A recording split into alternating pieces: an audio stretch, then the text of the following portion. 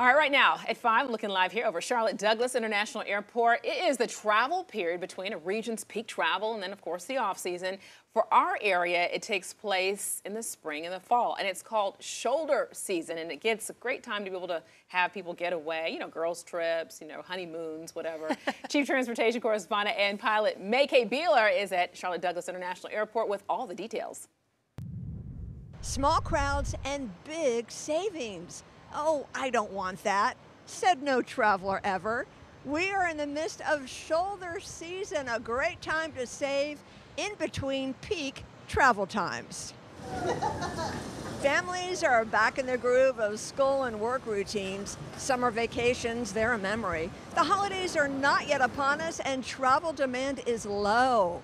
Less demand means less competition for those coveted reservations. Higher flight and hotel prices usually arise from supply and demand, so with low demand, it's a good time to snag some deals.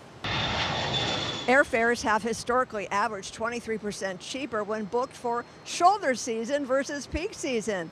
That according to NerdWallet analysis. Regarding hotels, you can take advantage of vacancies, fewer crowds, and cooler temperatures. Can't get away right now?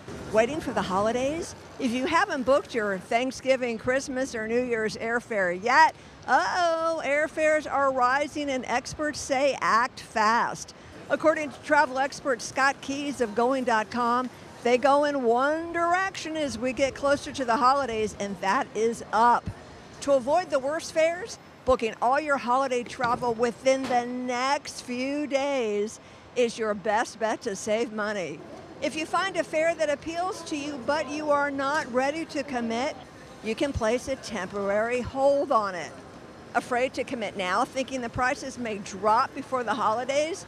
They won't, but you can always cancel or change your flight, with many airlines crediting the price difference. The booking app Hopper advises the cheapest days to fly around Christmas include Christmas Eve and Christmas Day.